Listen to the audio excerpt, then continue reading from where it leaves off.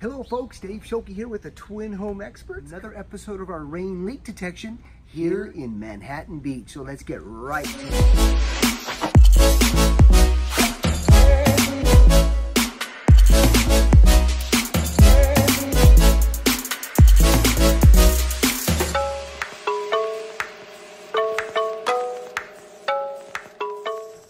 So here we are on a rain leak detection coming from the outside into this breakfast nook here. 6 years our clients, homeowners, have been trying to find this leak. They've had patio deck guys, roofers, door companies, all of these experts come in and try to fix this, find it. No one's been successful. So first step, what we're going to do is, and as you can see, we've isolated the area with the zipper door. Come on in and let me show you what we've done to expose everything. All right, folks, so I've inside the containment, as you can see, we've opened up the ceiling. This is always highly recommended. It takes all the assumptions out of the equation. It gives you complete visibility inside the wood substrates, and it gives you indications and signs as to where the water's traveling. I'm going to give you a good example of this. If you could see here, this area all through here has got signs of water intrusion. And as you come a little further to the right, it starts to get cleaner. So what does that tell you? It tells us that the leak is a little bit more concentrated in this area, and the path is spreading a little bit over here. So we're gonna focus a little bit more on this side. So let's go upstairs above this area and I'll show you what we've done. All right, folks, so as you can see here, completely filled this deck up. We call this our hydrostatic water test. What we're doing is we're just testing to make sure that the decking material has not compromised. We like to keep this hydrostatic test for a good half hour to 40 minutes. We've got about an inch of water on top of this.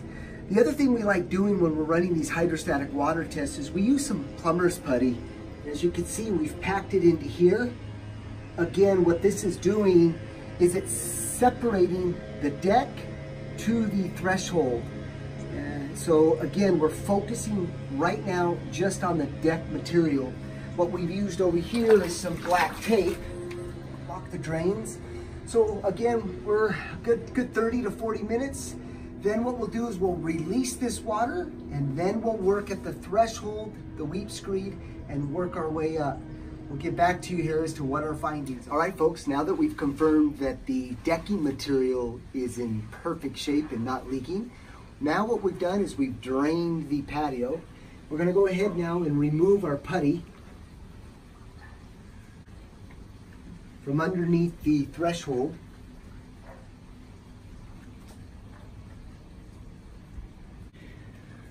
All right, so now we're ready to use our hydrostatic jetting water tip to get right into these areas here and see if that's the cause. All right, folks, you can see the type of tip that we're using. It's a jetted small streamline tip. And what's good about this is that we're able to really pinpoint the areas that we want to inject the water.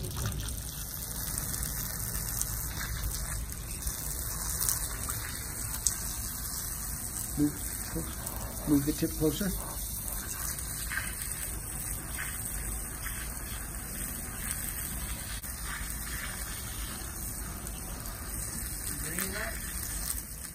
You could see the water dripping in the exact same spot.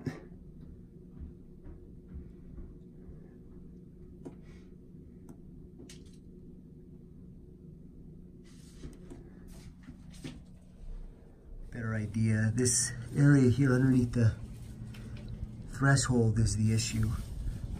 This whole corner. So let's go inside to the interior and let's take a look at how this door was installed. All right, folks, what we have is, this is a classic retrofit installed door, which is not the right installation for this home. This had an existing wood door and wood threshold that was left in place. And the contractor put a retrofit door in here, a block frame with no flange, no way to seal the water against water. And this is where the water intrusion is coming from.